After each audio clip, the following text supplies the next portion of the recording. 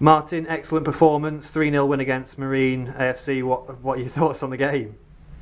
Yeah, obviously we're delighted with the result. I thought the players, I thought they put in a real good shift today, and it was a very, very tough game. And I think the sending off probably changed the game a little bit, well, a big bit, and it worked in our favour. But it shows you that during games you've got to keep your discipline, and it's important that you tackle hard, but you're cute about it and you don't do anything silly where you're going to leave yourselves with 10 men. And I felt that's what happened to them.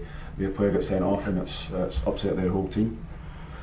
Just obviously some outstanding performances from certain players, mainly them obviously at either end of the pitch. Obviously kicking things off with Jan Butz. Obviously, what's your thoughts on his performance today? Obviously saving the penalty early on in the first half as well. Yeah, Jan's been a big player for us since he's come in, and I've tried to sign him for 3 years now. So eventually I've got him, and he's settled in great. And we've been lucky that he's saved 2 penalties already in this game and the last game, and that was another turning point in the game.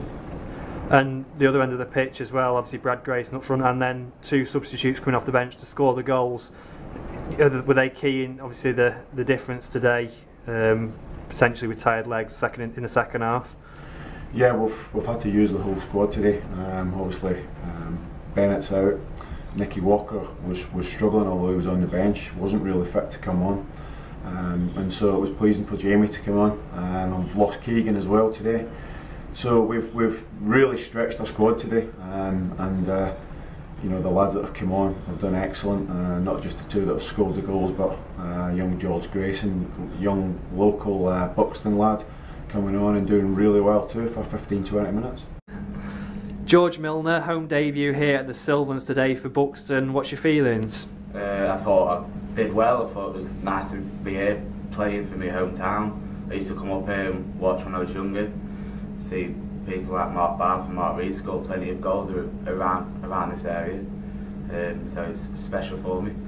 Big difference, obviously, like you say, local lads. So obviously, seeing familiar faces in the crowd must be obviously something quite maybe nerve-wracking, but as well as exciting. Obviously, performing in front of obviously maybe friends, family, or relatives around this area. Yeah, it's I think gives me a boost to like try and perform, and I believe it helps me. It's always good to see friends and family watching. It makes me feel proud.